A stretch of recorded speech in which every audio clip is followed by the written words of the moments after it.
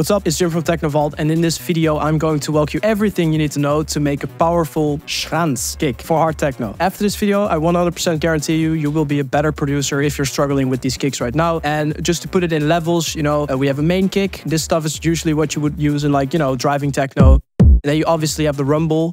Together that makes a rumble kick. So those are all like two methods at once that you need to understand to make a Schranz kick. And then afterwards you also add this percussion, and it means basically that you don't have to have any hi-hats in your drop anymore because it's all in one kick, and then you get at that point. So leave a comment, like, subscribe, blah blah blah. Let's get right into it. First thing you want to do is get a top kick. I'll link a tutorial right there because we already made a tutorial on how to make these ones yourself 100% from scratch. But for now I'm just going to go into our free Hard Techno sample pack, which you can download in the link description 100% for free. And we have a kick builder, and in here you can find some punches. I think I'll literally go with this one. Let's get into 150 BPM. I think that works well for these kicks. So I'm going to immediately add this into our mixer, and I'm going to start working on reverb because we're going to make a rumble. I also link a tutorial to a full rumble kick tutorial where it's explained more in depth. But basically we have a main punch right here, and we route this to start off with into an other channel. Here we add 100% reverb, which is going to be Valhalla room on like this setting. We add a fruity limiter. We automate the gain so we can automate the volume of this rumble. We add an EQ, we get rid of the highs, and we really get here into this range. And I want to add some OTT.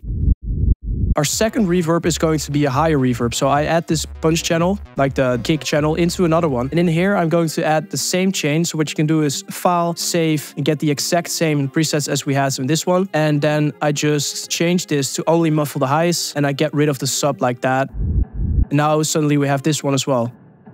So I automate the limiter again, so we have another automation clip for the higher reverb. Now we have this one and this one.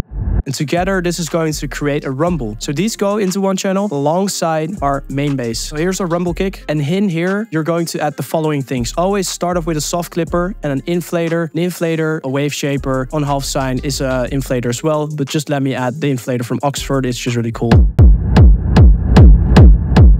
That's fine. So in front of everything, you want to add Pro Q, stereo placement, side, and we're going to make sure that with a brick wall mode, that everything under this range is going to be sub mono. You can hear it. We want a clean sub because we don't want to ruin the stereo and like the speakers when you're in a club. And suddenly you don't have any sound anymore. It just sounds like a wet fart. So that's it.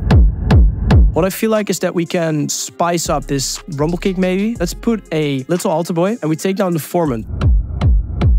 And then I add a Pro Q again. In this case, I'm going to stereo separate the, make sure that the sub and maybe a little bit of the mids are mono again. It's cool. Aromatic EQ. And now we have a pretty decent sound already, I think. But what I want to do in here is add a little bit more distortion to the low reverb.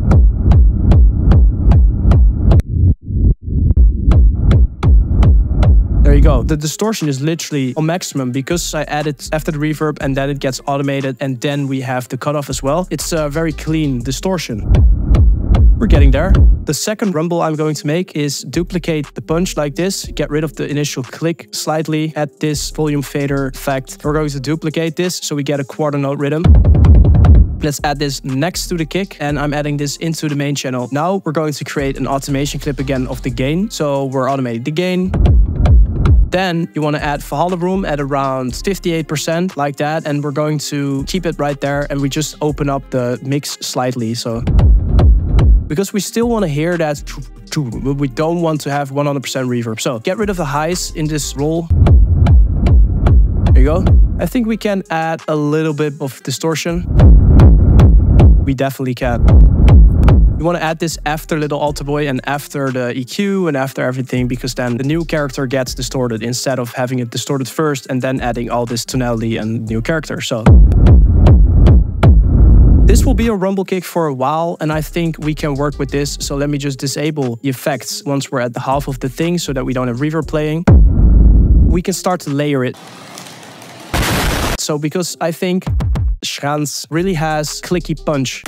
something like this. So let's add this as well. And basically, if you want to make these from scratch, just add percussion and everything. Here's a top kick, and we add this in here. And what I want to do is separate the rumble kick into a new channel. This is like one kick, and then we are going to create like a main kick channel again right here. So this is called Schranz Kick. In here, the rumble kicks come together alongside a top kick, and we'll add the top loops afterwards. So I feel like we don't need a lot of highs in here. Because, oh, get rid of the limiter on the master, by the way. So, there you go.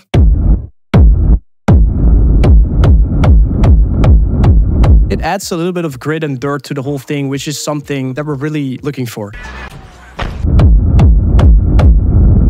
What I'm going to do is go into the free sample pack, so you can access this as well, where we have a bunch of this. So what we're looking for is a very snappy and harsh hi-hat loop that has prominent hi-hats. We don't want that. That's just a little bit too midi. Too much mids, Jesus Christ. This has a lot more highs, and that's what I'm looking for. This is cool. And let's get this one as well. So we want 2 top loops. Make sure that you match the BPM so that it's both, because the loop is 140 BPM and we're working in 150. So make sure they're both the same BPM, and select the samples and make sure it's not like this. So we declicked it, and then just make a loop so that we sidechain this. We don't have to do automation clips for this. We can literally sidechain it like that. So these 2 top loops go next to the Schranz Kick channel, and we add this into one channel as well right here. And we call this top loop. I want to separate this because I don't want to have these individually into one channel. I want individual like top loop channel that then goes into this channel. What it sounds like now is this. And as you can hear, we're kind of getting there, but it's not really it yet. So what you want to do is work on the top loop a lot. I'll start with the basics, and that basically comes down to EQ. Get rid of this because we don't want sub in here, because if we start distorting this top loop and there's sub in here, we get a lot of muddy top loops. We want a top loop that's sharp and snappy and like blending into the kick. We already have enough subs, so that's why I like remove that here. Here's the difference. You're really looking for the high end. So isolate this. Then we want to add distortion. You can use a wave shaper. It's already better. Then I want to add an EQ afterwards. That's for the tone, I guess. And I want to add a compressor. So I'm adding the compressor with a ratio of 4 or 5 and a threshold of like 15. The threshold really depends on how hard your top loop is, but as you can see, mine is like going 12 to 9 dB. So I'm getting that around 15 because I want it pulled to 15 and just on a consistent hard compression, you know. I add this compression because we distort the loop so much, and then we are changing the frequencies as well. This really boosts or reduces the loop, and I want the loop to be consistent in volume, so that's why I add a compressor. It's compressed right now and it's distorted. So the magic really happens with adding an EQ in front of the distortion right here. Look what happens. You're totally free to now completely change this loop based on this EQ, and it's cutting through because we have this distortion in place. So blend it together. You can get different tones that work in your kick. So I do want to add sidechain on this because I feel like the distortion is kind of overwhelming the punch. So do it like that.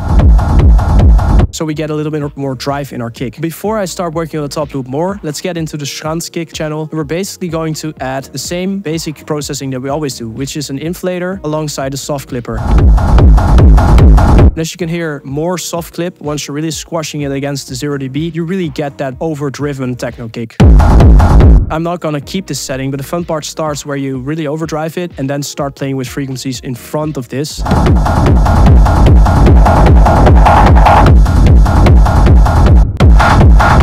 Nobody is like limiting you to not automate this knob. I'm saying you can do whatever you want. If you feel like adding some automation in here, you can do that. You could have the mids at the normal level like that, and then during the end of the kick, it kind of goes up like that, and bam, you have this thing going. And I might keep that a little bit less and wider,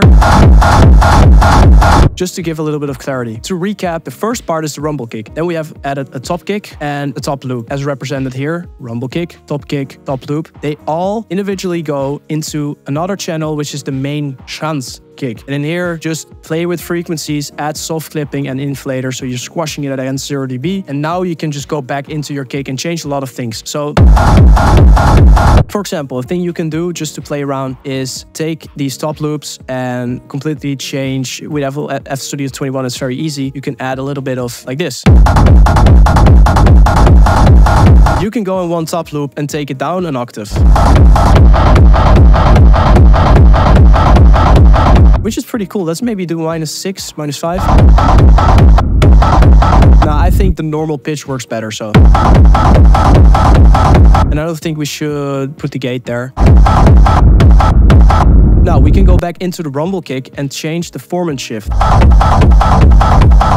And just to have fun with it, I'm going to save our final Schranz kick channel. And you can literally go save and drag and drop this just so I can go back. Now I'm going to take the rumble kick channel because we have that form and shifter and add it to the Schranz kick so that we can like see what happens.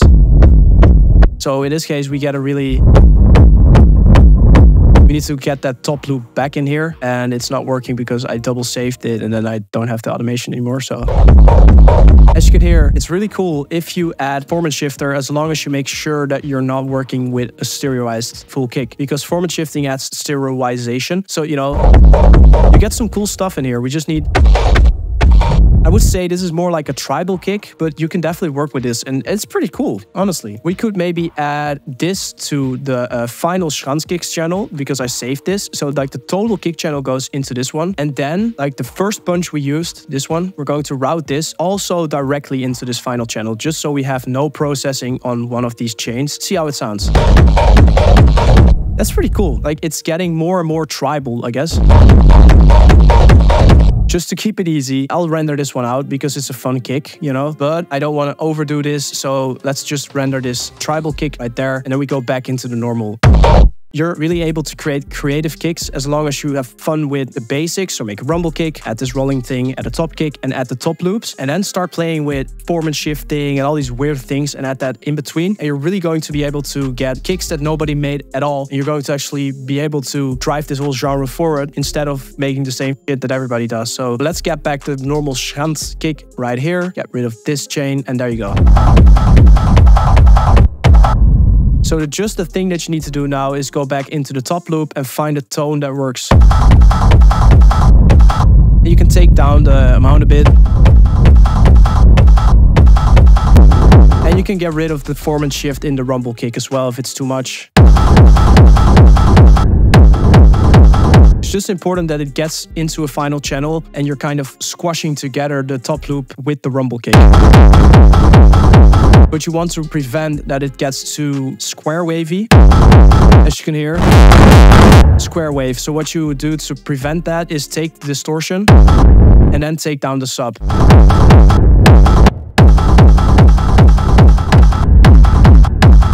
Like this is a kick already. I think you can do it too. It's like get a little alto boy on the top loop and just see what happens if you take this down. That's even better. You can maybe add a chorus. Like let's see what happens if you add a fruity chorus.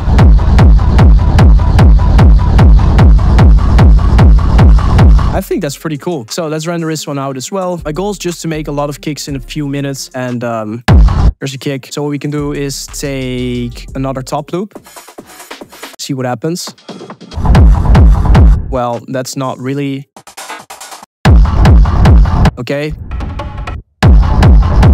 This is 160, so let's make sure it's in 160. There you go. And then we can change the top kick just to show you that you're really not limited to the thing that you make. You can have a lot of fun with it, but just changing samples.